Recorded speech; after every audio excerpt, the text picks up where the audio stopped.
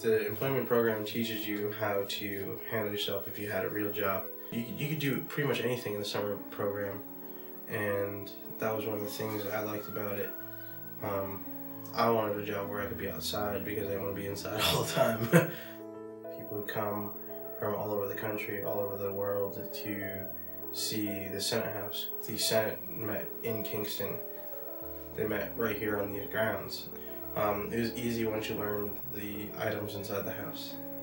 Then you learn the information, history, backstory, funny stories.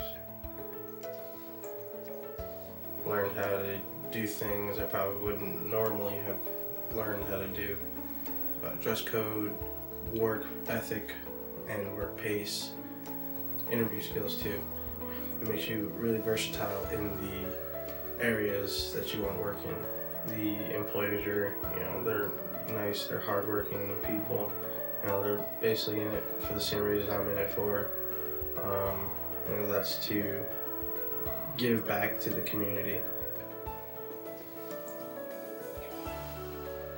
Any kid out there who doesn't think they have what it takes to, become a full-time employee anywhere, they just gotta work hard at it, because that's all it takes, is just to work hard.